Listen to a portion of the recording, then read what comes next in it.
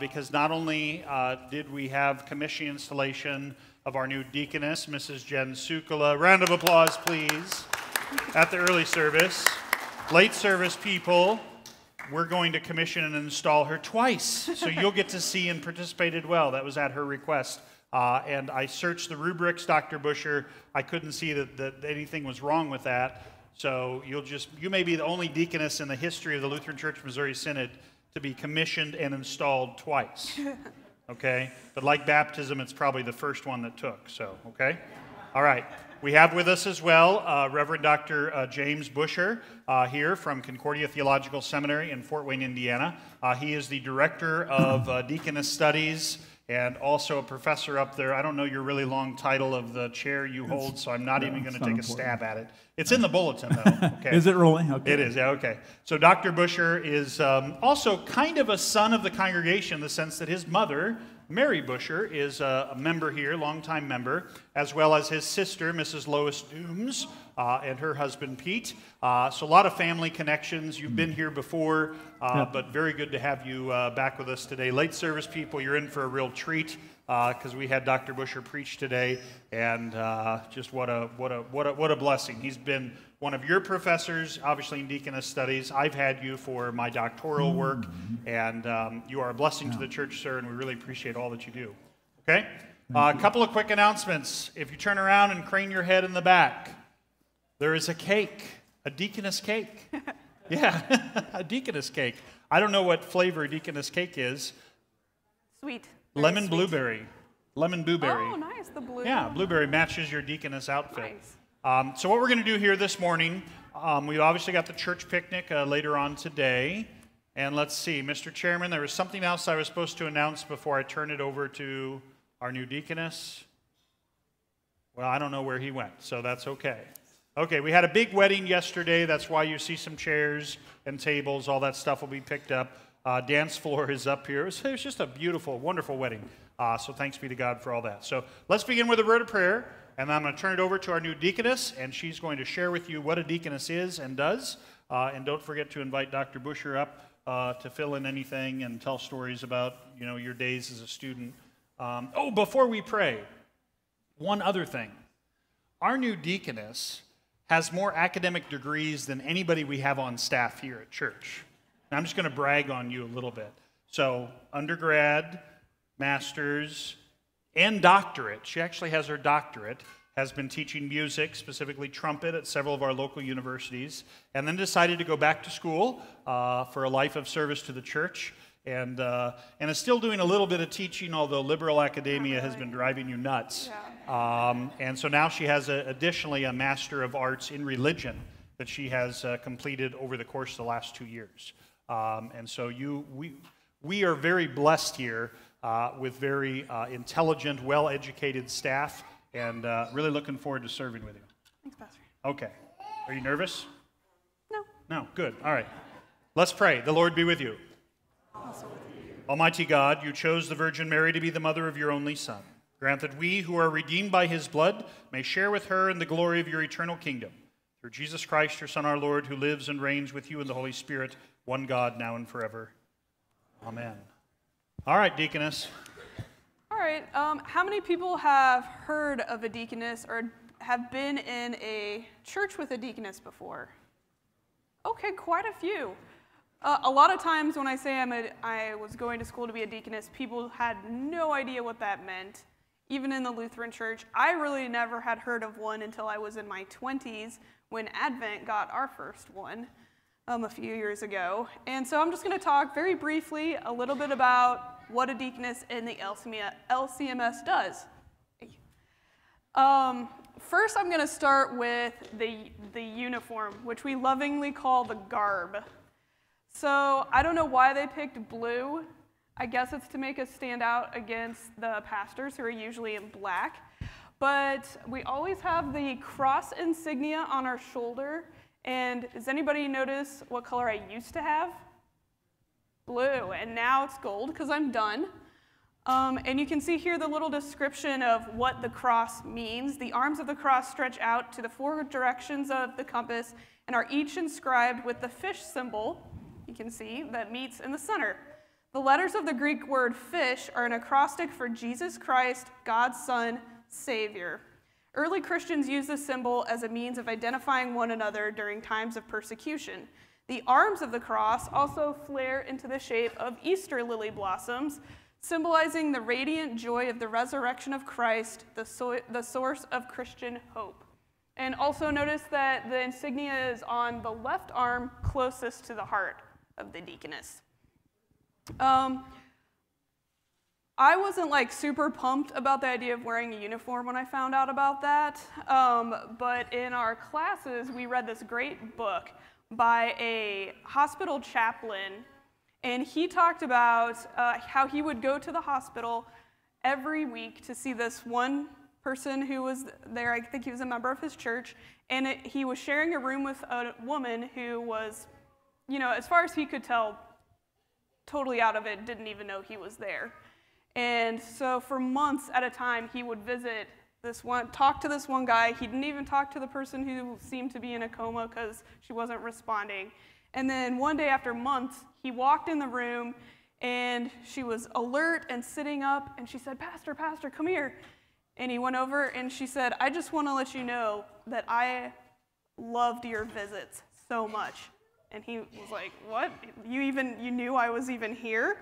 And she said, I just saw the uniform, the pastoral uniform, and I was reminded that God is still with me. And so I read that story, and I was like, all right, I get it. So you won't see me in this all the time, but when you do, it's a reminder that God is with you, and he is working through the hands of the church to serve you. So what is a deaconess? Pastor Frederick William Hertzberger, he was an early advocate for starting a deaconess program in the U.S. This is like around 1911. He described it as trained and officially employed women workers in the church as assistants of the holy ministry. The LCMS website says LCMS deaconesses are women who are professional church workers trained to share the gospel of Jesus Christ through a ministry of works of mercy, spiritual care, and teaching the Christian faith. The word deaconess comes from diakonos, which means servant. The first deaconess is often thought to be Phoebe, and we read about her in Romans 16, verses 1 through 2, where Paul commends to the church of Rome, our sister Phoebe, a servant of the church at Cenchreae, so that you may welcome her in the Lord in a way worthy of the saints, and help her in whatever she may need from you, for she has been a patron of many and of myself as well. So Phoebe was likely the one who delivered the Romans apostle to the epistle to the Romans.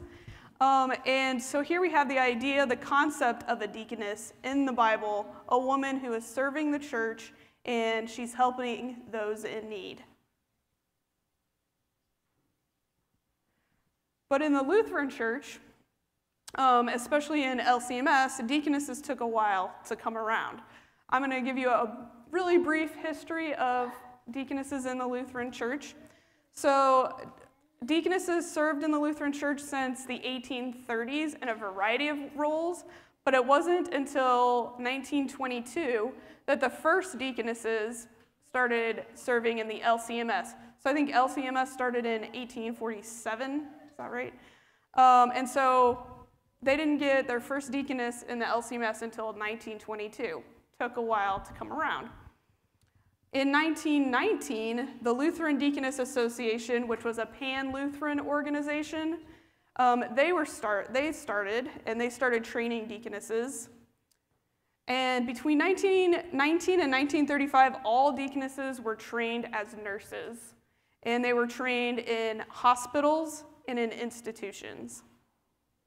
So that Pastor Hertzberger, who I quoted right at the beginning, I said he was an early advocate. He wanted to get deaconesses trained in the U.S. Finally, in 1980, the LCMS opened its first synodical deaconess training program in Chicago, at Concordia University in Chicago. And the CDC, the Concordia Deaconess Conference, was formed in 1980. So if you know your LCMS LCMS history, that has to do with the things that were going on with Seminex. So the first organization I talked to you about, the Lutheran Deaconess Association, I said it was Pan-Lutheran, started to go towards the ELCA way. And so the ladies of the Concordia Deaconess Conference, they were holding true to the confession of the LCMS church and not wanting to stray with those who were going with ELCA. And so they made a confessional deaconess conference. It's pretty interesting. Some of those ladies are still alive, and we had to read a book about them, and they held their own. They sounded like really cool ladies. So then in 2002, Concordia in St. Louis started a graduate level deaconess program, and in 2003, Fort Wayne started their program. So while deaconesses originally worked as nurses in a bunch of different roles, now they focus on mainly three areas: congregations, missions, and institutions. So obviously, I'm focused on the congregational setting. So here's a few ways that I can serve you: visiting the sick, the shut-in, the imprisoned, teaching Bible studies, Sunday school, VBS, and leading devotions, caring for members in your time of need, for funerals, during illness, all kinds of things, giving instruction, admonition, and the comfort of God's word as the situation requires, and fostering fellowship in the church.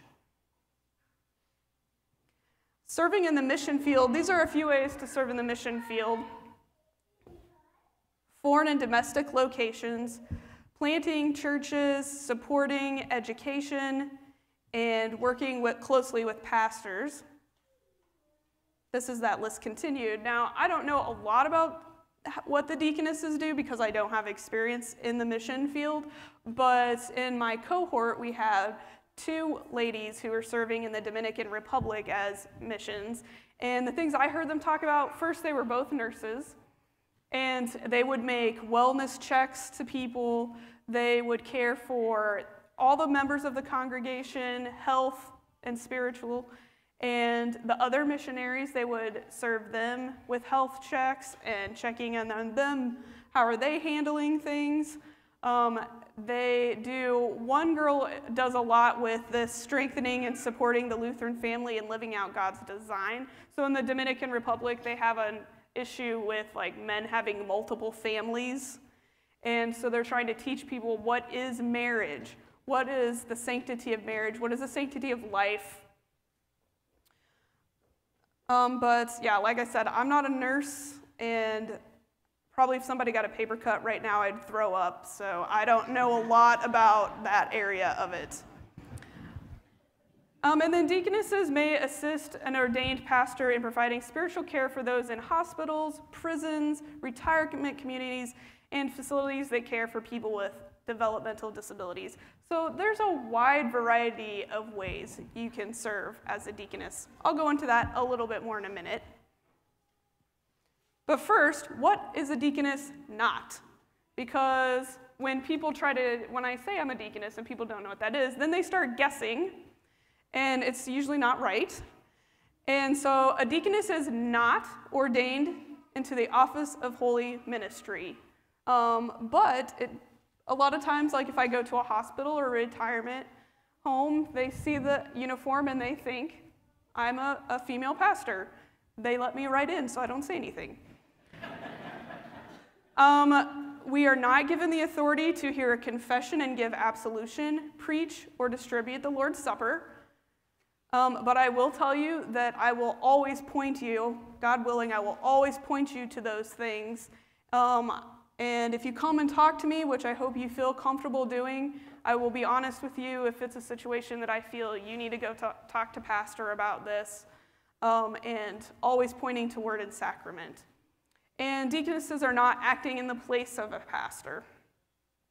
This next one might sound kind of funny. We're not in a religious order like the Roman Catholic nuns, but if you look at this picture, so this is an old, I don't know when this picture was taken, but you can see they're actually wearing, they look like nuns, don't they? They look like they're wearing a habit. And I told you that it was 1922 until the LCMS got their first deaconess.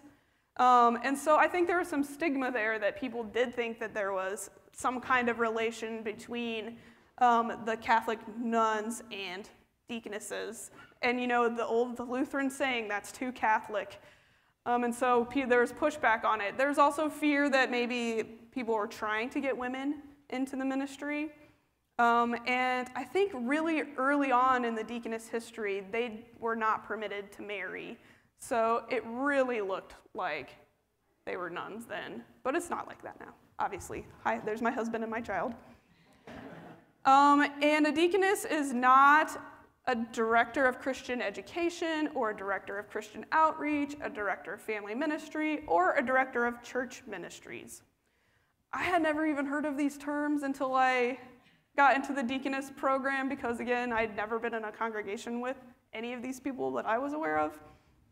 But my understanding is these are all called workers, and their title describes what they do. So if they're a Lutheran teacher, they're a director of Christian ed, it really describes what their main function is. There can be overlap in the jobs. Like, I could do some things that some of these people do, and they could do some things that I do. But they have very specific title that describes what they do.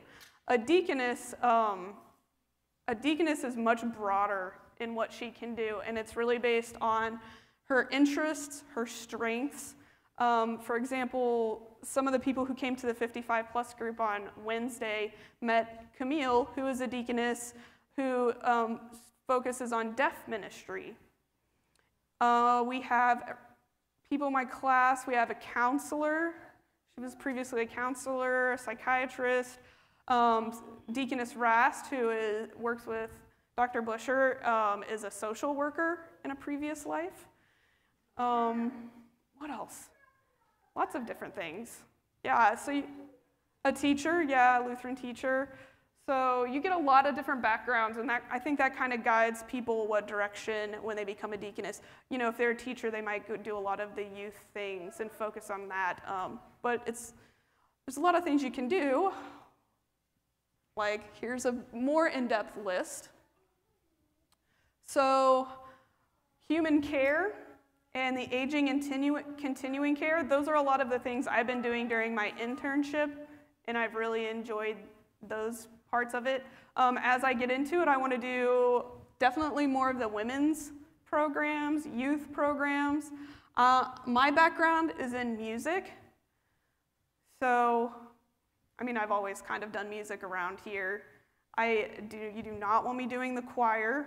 I'm a trumpet player, but and then we have our school starting now, and so a deaconess is a great place to get into the education element of it too. So this is from the LCMS website if you want to go, if anybody's interested. And what they say about this list is, this is a list of some ways that deaconesses may serve, but it is not limited to these areas. A deaconess may have additional special skills or interests beyond those listed here, and some of these items could even be developed into one whole area of responsibility. So a deaconess isn't necessarily going to do all of these things. She could be really specific on something, or she could do a little bit of everything. So what motivates Christians to serve others? Dr. Busher's sermon today was really great for telling us why we serve others, and it was a great synopsis of the last class we had with him. You should have just given that and then given us the rest of the week off. Yeah, you were. But I'm going to read this quote from Deaconess Amy Rash. She's the Associate Director of Deaconess Formation, and I think she states it really well. So mercy is central to who God is, as evidenced in the Father's compassionate giving of his Son, in Christ's bearing of our sins and his sacrificial work on the cross for us, and in the faith-creating and sustaining work of the Spirit. Mercy is a way of life for God's people. As they respond to his mercy in faith toward him and in love toward one another, Therefore, mercy is central to the life of a deaconess as she attends to the physical needs, shares God's word, teaches the faith, encourages believers in the Christian life, consoles the suffering, confronts the sinning, and tells the good news of salvation. So, in a nutshell, God showed his great love and mercy for us by sending Jesus to die for our sins. Christ willingly went to the cross so that we could become children of God through him. And as God's children, we bear the fruits of his mercy and his love as well. So this was in the bulletin. This is one of the deaconess mottos. And it does a good job, I think, explaining what we do. So what is my want? I want to serve. Whom do I want to serve? The Lord and his wretched ones and his poor. And what is my reward? I serve neither for reward nor thanks, but out of gratitude and love. My reward is that I am permitted to serve.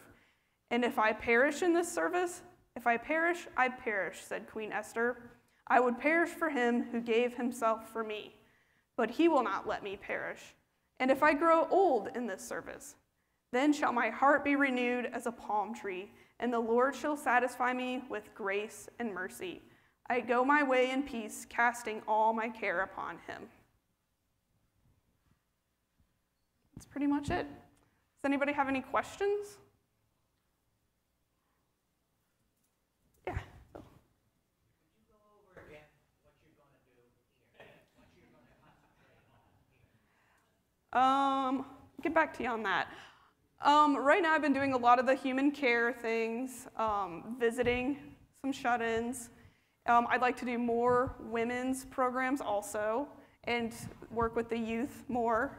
So I don't really have the one area of expertise besides music. So I'm kind of interested in just kind of dabbling in all areas. And with the school, I am not a school teacher. I think you guys are awesome that do that. I do not have classroom management skills. I taught college, so it was like, if you annoy me, go away. So I don't want to teach that, but I do want to be visible to the children, and I want them to know who I am and see me on a regular basis and know that I'm someone that they can come talk to if pastor seems too big and scary, or they're just a girl that wants to talk to another girl, you know. So, yeah, Amanda.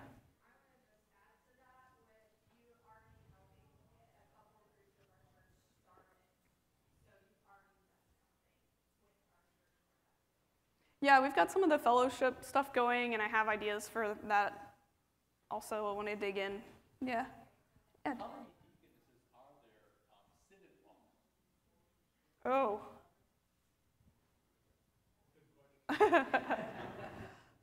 Probably, I don't know what's on the roster exactly, but it's probably around 150 to 200 probably. But don't hold me to that. That's my best kind of guess. I haven't looked in a while.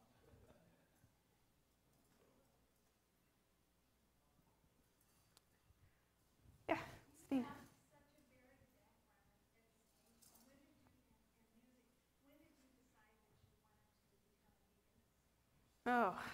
Oh. Well, Pastor Feeney planted the idea in my mind whenever I was thinking about a master's. He was like, come up to Concordia with me. So that would have been 2009, 8 or 9. He's like, come to Concordia with me, and there's lots of single guys. And I was like, my pastor's just trying to get me married. This is weird. So I didn't go with him. But then I didn't know what a deaconess was, and he kind of planted that in my mind, and it just kind of rattled around in there. And then I ended up getting a grad assistantship for grad school, and so that took me that way. But it was always kind of there. And then I started listening to Issues, Etc. a lot. Highly recommend it if you don't listen to it. And learning a lot. And I guess the really big turning point was when my daughter was born. And, you know, kids can change your whole perspective on things. And that's kind of when I decided that was the way to go. Yeah. Well, if you ever want to talk, my office is right in the main office. You can get in through the main office or through the outside way. It says Deaconess Cry Room. So you can cry if you want, but you don't have to. I might. And that's pretty much all. Do we want to do this? Yes. Two questions I'll just follow up on real quick because we have something special we're going to do here. Hold on one second with that. You asked the question, what is Jen going to do here at Advent? And that's a great question. And if you've been involved the last 2 years, some of you might be able to see a little bit about what our vision is for the future. So she has been our own intern here for the last 2 years and has been a very busy intern. Her first year, we were coming out of COVID, so we didn't have a lot of activities. So she spent working with every board and committee that we have here at church to learn and understand our structure, to identify strengths, weaknesses, to do a SWOT analysis for you corporate folk, SMART goals, that sort of thing. And then she replied back to me at the end of each term, semester with a lengthy report. And so that was very helpful for us, not only in leadership, but for her to learn the congregation. Her second year then, this last year, was a very busy year. The first thing I asked her to do was, we have a growing segment of those of you, I'm starting to get it, that have these odd-colored hairs on your face and your head. And some of you are retired or thinking about retiring. That demographic here at Advent is really growing and getting ready to explode. And so I simply said to our young deaconess intern, hey, I want you to connect with these folks and get them together because, we want to help people make connections. At the same time, we've had many of you that have retired or moved to the area and don't know anybody, and church should be a wonderful opportunity for fellowship and for connecting folks, not just for finding a good husband, you found one, but also for building relationships. And so she started the 55-plus group, which is going very strong, doing quite well. And then this last spring, she started our young professionals group, and that's been going strong and taking off. So already she's been working in those two very specific areas. Don't know what the role will be with our new school. I've always had a vision, as some of you have heard, for a musical academy alongside of our school and our church. I've dropped her a few hints and a couple other, because we are very blessed with some very educated and degreed musical people. And I would love for families to drop their kids off here for lessons. And instead of playing Twinkle, Twinkle, Little Star, play A Mighty Fortress Is Our God, or Jesus Loves Me, or something like that. So we'll see how all this comes together. Jen right now is going to be part-time, at least for this current fiscal year. That is, are you listening? About 20 hours a week. I know you, so I'm going to kind of hold you to that. She's still a full-time wife and mother and has a few other teaching duties, and then we'll reevaluate after that. But obviously, she's a very dedicated member here at church as well. Okay? Any other further questions on that? We are very blessed to have her. She's been in our monthly staff meetings really for the last 2 years and has been a great joy to have with us and brings another perspective and opportunity for works of service, for care, and for mercy within our congregation and outside these walls as well. Okay? Now, we need to do something. When a pastor gets ordained, he gets these things called stoles. You've seen them, right? We wear them every Sunday. That a pastor now will wear these stoles for the first time. With a deaconess, with every kind of, help me out here, Dr. Busher, with the various man-made offices in the church, usually there's a little bit of a ceremony or something that is unique that they receive that they haven't had before. And so she's explained already her patch. Go ahead and turn your shoulder again. So this is now her full-fledged, full-colored deaconess patch. But there's one other thing that takes place that you get to be a part of today, and that's known as a pinning ceremony. Okay? Similar to a white coating ceremony for some of you that are medical doctors, a pinning ceremony for a deaconess is a very important thing. And we have just the guy here today to actually do the pinning. I would love for you to do the pinning ceremony as one of her beloved professors and director of diaconal studies at Concordia Fort Wayne. So I'm going to turn it over to Dr. Busher real quick.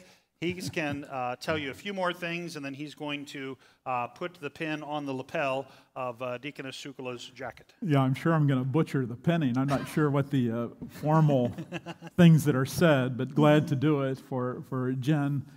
As you've already heard, I don't have to say too much. You're getting a wonderful, as you already know, probably better than I do, a wonderful lady as your deaconess. I was just thinking, I'm very sad that she's not going to be in our program anymore. She's been an excellent student, probably one of the very best students we've had. I would never say anybody's the best. It's hard to say that, but she certainly has been at the very top, and it's been wonderful. Not only as a student, she's already recruiting for us with her daughter. I think we've already kind of counted her as part of the program, and I think she wants to come back. She keeps saying she wants to come back to the seminary, so we're happy about that. But certainly thrilled today to be able to call her by a new title, which is deaconess, She kind of explained the way I usually just kind of put it briefly. A deaconess is kind of driven by two things, and you heard both of them in Jen's presentation. One is, of course, the gospel, right? The love of God for humanity, and the love He has for all of us, in which He sent His only begotten Son, who came not to be served, but to serve, right? In fact, that little word serve is where we get the word deaconess from, diakonia. He came to give up everything for us. So that's the first thing that drives the deaconess vocation. The second one, I think you've also heard in her presentation, is it's driven by the needs of our neighbor, right? The needs that we see around us. Pastor did a nice job kind of emphasizing that. He saw the need in the elderly community or those getting older in the professionals group, but this is what we try to talk to deaconesses about, is perceiving the needs that we see around us in our community, the needs of our neighbor that are there, those who are suffering. You can kind of see it in Matthew 25, right? Jesus has identified Himself with the needy ones. So He says, when I was in prison, you came and visited me, right? If you did it to the least of these, my brethren, you did it unto me. And that's really what the deaconess vocation seeks to facilitate in the church, that the church is also perceiving the needs of the neighbor and bringing them into communion with Christ where there's real help, where there's real joy. So, Jen, it's been great to have you a student, but especially just very proud to call you deaconess now. So, where is the pen after all? Okay. So this is going to be a joke in trying to get this to go on. So maybe I'll let you, I don't even know either, but does it go on this side maybe? Yeah, we'll try to get it in there. Right? Okay, actually I think that got on there. It's kind of on there. So congratulations. Right. Welcome.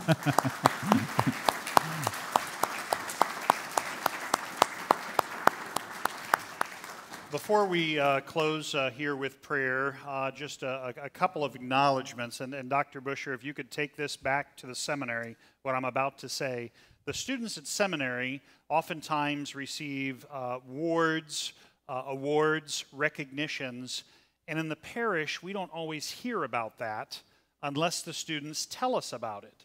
And so, just real quick before I come back to you, our own Reverend Aaron Schultz received a very prestigious award and a monetary gift, correct? Yeah, you did, through the Lutheran Concerns Association and through the foundation.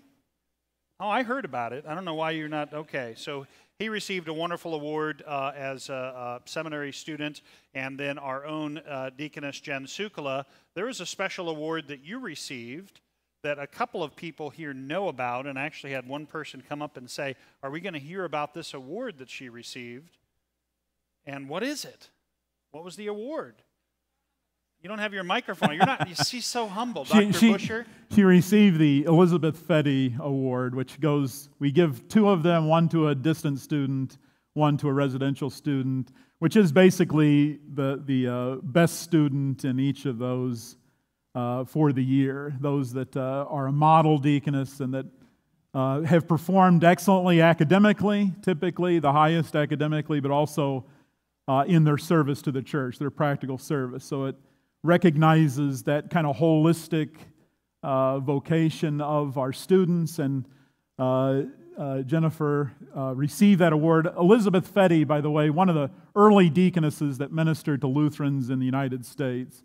fact, we still have a hospital. There's still a hospital in New York that she started, actually, when she worked among the Norwegian Lutherans in New York. She even was one of the first, maybe the first, to have an ambulance system that actually took care of the sick. So she was, and then she went to Minnesota and started a hospital. So she was a significant figure in kind of the beginnings of diaconia and the deaconess vocation in America. So we named the award after her, and Jennifer was an excellent kind of recipient of that award. So. Yeah.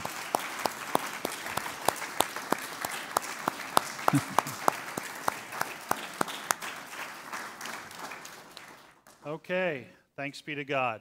Any other closing questions or comments? There's still a deaconess lemon blueberry cake in the back to eat, and donuts. Don't forget about our annual church picnic. You see everything set up outside. Children, youth, and a few others have been busy doing something that is going to be done to your poor pastors later on. I'm not sure what that is, and then we've got divine service here for the second time this morning. So anything else? You took your mic off and you're done. I know you too well. Dr. Busher, since you are our wonderful guest here today, would you mind closing us with prayer? Let us pray. Lord God, Heavenly Father, we give thanks that your mercies are new to us every morning. We especially give you thanks for the gift of your Son, Jesus Christ, who was born of the Virgin and came to give his life, lay down his life for us all, and to give us the joy of the resurrection and its salvation in him. Lord, we pray that you would send your Spirit, that we may ever rejoice in the salvation that is ours, but also send your Spirit that we might also become instruments of his joy and his mercy as we love and serve one another. Toward this end, we give you thanks for Jennifer and for all the servants that you bestow upon your church, and we pray that you would bless them so that all that they do might be pleasing in your sight.